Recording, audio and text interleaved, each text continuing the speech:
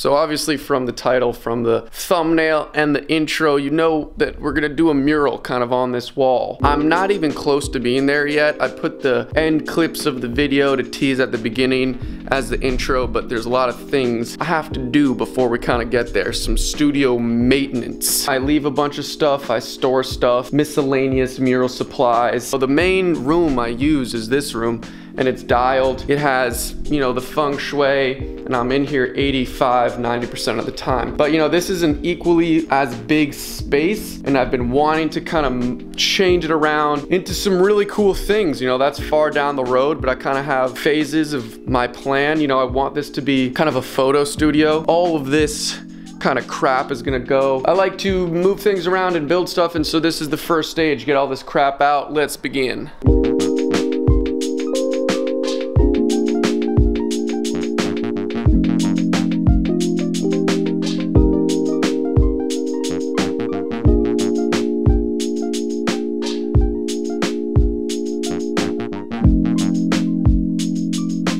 So I wasn't even planning on doing this little corner, you know, I was just moving out that stuff, and I was thinking for the whole studio, like, what do I actually use? Never use this table that was right here. Just purging. It feels great. Now this is a nice little canvas storage space, you know, because canvases are everywhere. I moved this big painting up there. It looks great. Who knows what that corner will be? Right now, good canvas storage.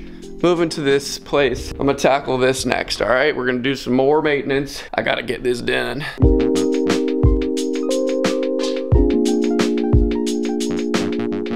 I built this table in high school. It's an absolute beast. This is actually like extinct chestnut. This wood, it's such a beast. It's still crushing. Hold on. I think this will fit perfectly.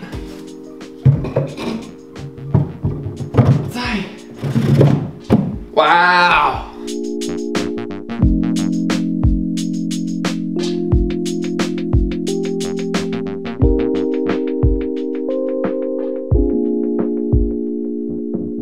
I'm just gonna roll over this graffiti. This was like one of the first things I put up in the studio a while ago, 2.5 years ago. I really love this graffiti piece, just simple white, cool little like pink outline. And it looks nice, it's slew, you know? It's good to cover over things. Impermanence is a good practice. So we're gonna do that, we're gonna clean it up, and just keep going.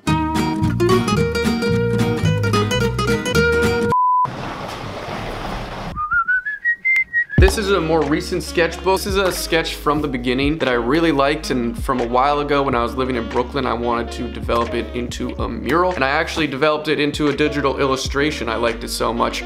Put it into the iPad, you know, flushed out some colors, did some shading, and when you do that, it kind of brings it more to life, I guess you can say, and you know, full-blown digital illustration is great, and that made me want to make a mural even more. But I never got the chance when I was living in Brooklyn, so now we're gonna throw it up.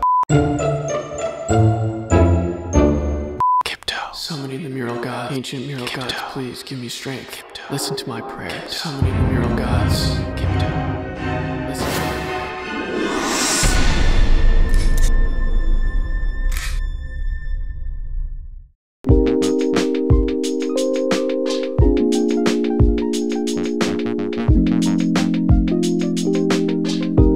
Guys, I'm feeling crazy right now. Look at this train and look at this rainstorm. I don't know if it's that or it's maybe this Kipto shirt, but when I was covering this graffiti, I was like, darn, I really wish I could have kept that somehow. And then I was thinking about the next mural, I would have to do that eventually if I moved out of this place or just if I wanted to cover it. So I took this drop cloth, which is massive, it's like 8 by 12 feet, and I'm just gonna paint it with this prime and paint in one, do that, and then lay it up on the wall, and then just paint on that, and then I'll be able to keep it. It's like a big portable mural or like a big tapestry, you know? So huge audible. This video is going places I did not expect, but that's what I'm gonna do. Let's keep going.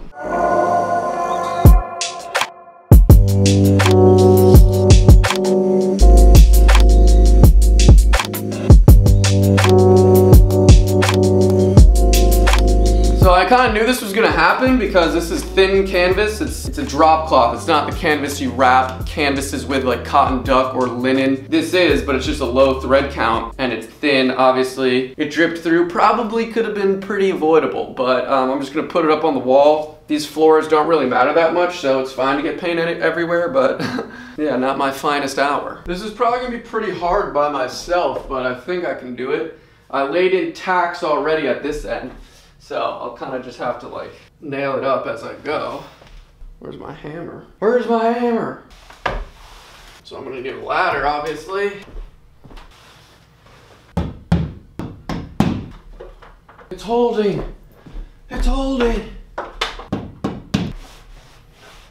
Yeah, and this stuff is already dried, so oops.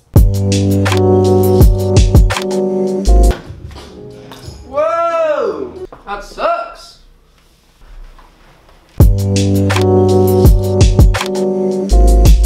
So this video has gone so off the rails. I usually plan everything, the artwork, the filming, and execute those within my head so that the editing process is easier. It's kind of like a synchronized dance, but this has gone totally not what I've planned, but it's great. It's even better than I expected, but I'm gonna have to do two-part video because of this. But the next kind of order of operations, this is the illustration on this piece of 11 by 8 printer paper. The grid I have is 10 by 7.5 multiplied by 10. So this grid is 10 times bigger, and that's how I got the size of the tapestry. So that will be the grid I make on that, and then I'll just follow the grid. It's 2 lines right here, 2 lines right there, and it's super easy, you know, like that's just how grids work. This isn't a super hard character, so I don't really need a grid, but I thought I'd do it just to smack her right in the middle of that tapestry, and let's move forward.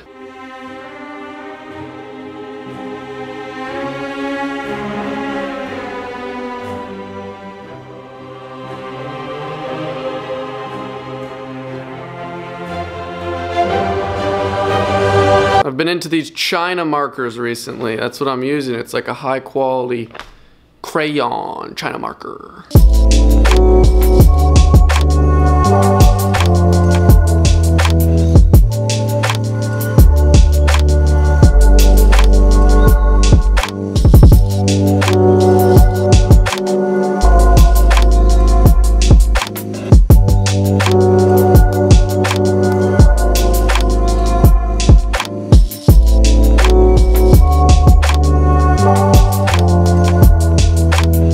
Righto, so off camera I kind of moved some shapes around, shrunk the head a little, moved the eyes. It's a very simple illustration, and so moving the features like the nose, eyes, mouth are very easy. It's not difficult, but what I did is I took a paint marker and solidified those lines where I want them to be.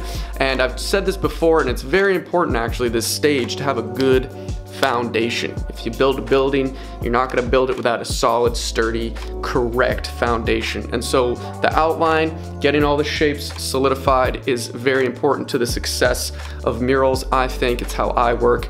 And having that roadmap, that rubric is important to me. And so the next kind of stage is to paint the background. I didn't want to waste paint, so I'm going to fill in the negative space with a nice kind of muted yellow.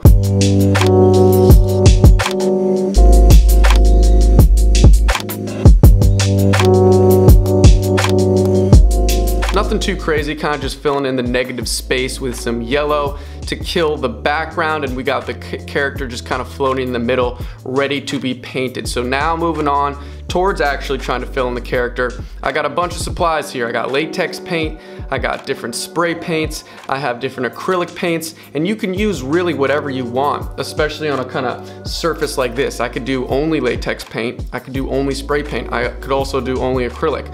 But since I kind of have everything, and you know, some things are used for different things, I'm gonna use probably them all. Now, this is gonna be the end of part 1.